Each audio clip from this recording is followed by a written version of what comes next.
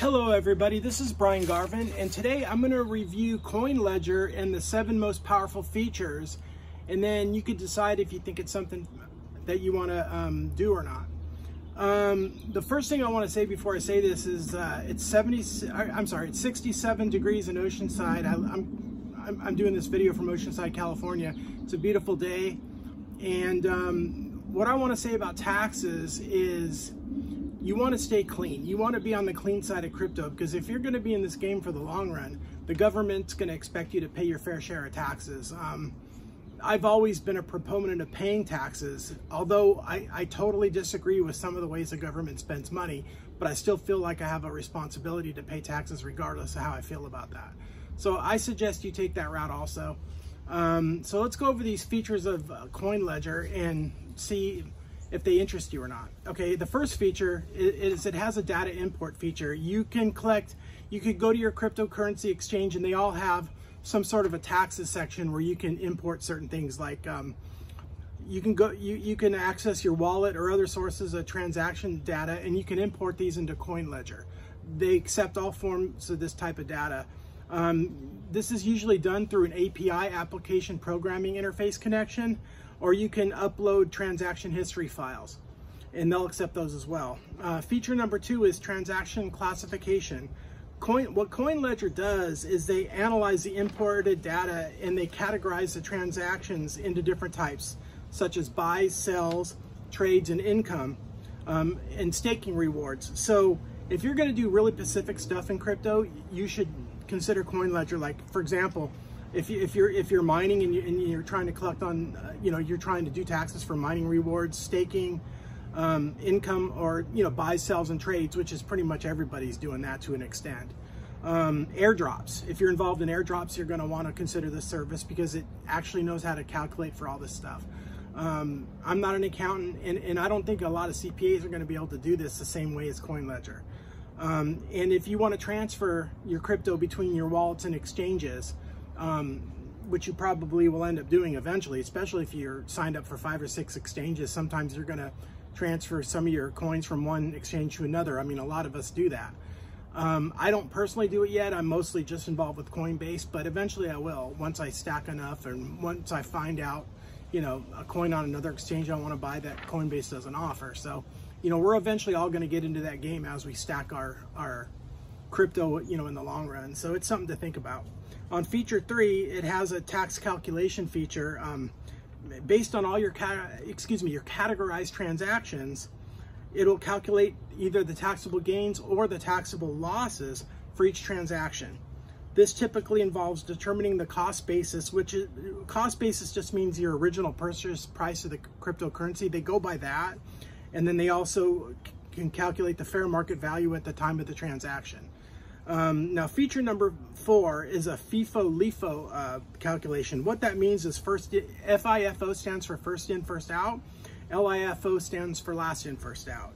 And depending on the user's preference, it'll apply these principles or these accounting methods to calculate gains and losses for trades of cryptocurrency assets.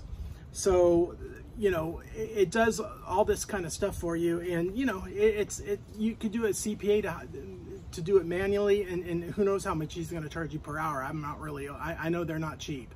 Or you can just have CoinLedger do it all. Feature number 5 is tax reporting. CoinLedger generates tax reports, including IRS Form 8949. Now, if you're not aware of what 8949 is, IRS form, it's basically how you report your crypto profits to the IRS. It's a very important form when it comes to crypto, and Coinbase actually has one pre-filled for you if you're using them, but you're still gonna need CoinLedger for other things, more like advanced stuff, like I was talking about before, staking, airdrops, things like that.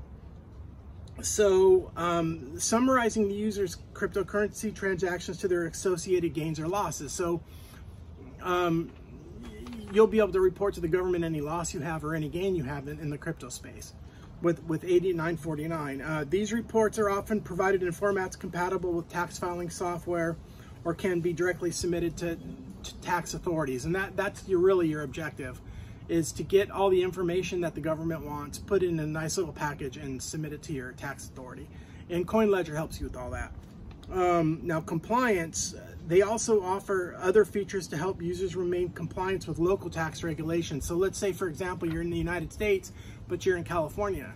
CoinLedger knows the laws in that particular state, or if you're in Mississippi, or you're in New York, or Texas, you know, or Florida, they know all that. They know certain things apply to certain states, and they're going to help you maintain your compliance depending on where you live. And if you're out of the country, you know, you're Australia, Mexico, you know, Jamaica, New Zealand, whatever, they're going to help you with that as well. Compliance is something that they're totally up on. They do this all day, every day, and they have, you know, I don't know how many customers they have, but they have a lot of customers. They're the leading tax people in the crypto space. So, you know, so depending on whatever jurisdiction you're in, you're going to be covered. Number 7 is the integration with accounting software. The first thing I want to mention is they integrate with TurboTax and Coinbase. A lot of you guys are going to use Coinbase, especially if you're a beginner, because it's the graphical interface on Coinbase is super easy and intuitive, and you don't need any technical skills to become a millionaire in crypto or stack 100 grand or whatever your goals are. You can play that game without guilt. You don't have to worry about complicated trading interfaces and stuff like that like you do on pretty much every other exchange. There might be a couple others that are user-friendly as well. I know Kraken's semi-user-friendly, but Coinbase is, like, as far as I'm concerned, is the most user-friendly one around. They offer integration with other tax platforms, other platforms as well. As long as they have a little tax section where you can download your forms, all the major ones have them. Because they know they have to have them, because they're going to really, you know, the government's really going to eat them up if they don't offer that feature. So you want to incorporate your transactions into their, you're basically going to use that to do create all this stuff so you're compliant with the government. And that's the only goal for this stuff. And you're going to save a lot of legwork by using CoinLedger, because they're in the game, they know what's going on, and they want to help you. And I've written their support 2 or 3 times, asking a couple different questions, and they were very prompt, they were very polite. So they're good company to deal with. And you can make your own decision whether you want to do taxes yourself, like I said in another video, hire a CPA, or use CoinLedger. And you can use CoinLedger with a CPA. You can just get them all the crypto data they need to save them a lot of work, which will probably save you a lot of money because they charge by the hour. So that's about all I have to say on this video. In the next 4 videos, what I plan on doing is talk about Bitcoin borrowing and is that legit or not, and some things you want to, you know, look for when doing that. And I also want to talk about 3 NASDAQ stocks and 1 stock that's offered over the New York Stock Exchange that I'm personally involved with and invested in, and the reasons why I'm invested in, and my overall profit so far over just a little over maybe 9-10 weeks, because I actually started January 1st, so I'll say let's just say 10 weeks, is a little over 30%, I think. I'll have to recalculate, and I'll give you the exact number or close to that number when I do these videos, but I just want to let you know what's coming up. We got a lot of exciting things to talk about. And so if you subscribe, I will put you up on all the alpha that I know. And my personal goal is to become a crypto millionaire within 2 to 3 years. And I actually have a logical plan to make that happen. And if you take my beginner crypto course, it's luckyinvestor.com/crypto class. You're going to learn everything you need to know about how to sign up for Coinbase. I walk you through every single step. I include detailed screenshots. I even have an update section that puts you up on a lot of alpha that you probably don't know right now. And I'll keep putting more up there as I get new information that'll help you. So that's what I'm all about. I'm all about helping you get to the next level legally.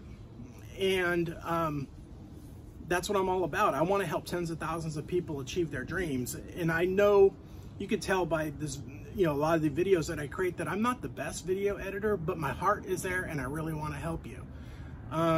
So hopefully we can run with that and make something of it and stack you some serious coin over the next, 3 to 5 years. So that's about all I have for this video, and have an incredible day. I'll be in touch. All right, thank you.